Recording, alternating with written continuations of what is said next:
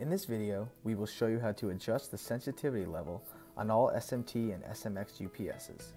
By default, these UPSs feature a local power quality setting, which is a combination of sensitivity and transfer voltages.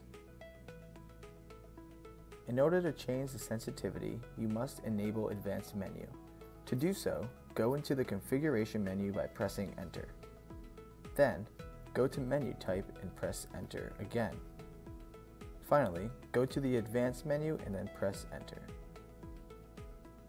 Once Advanced menus are enabled, you will see a new option, including Sensitivity. From there, you can select Normal, which is high, Reduced, which is medium, or Low. High sensitivity mode will decrease transfer time, medium will increase it a little more, and low will increase it even more.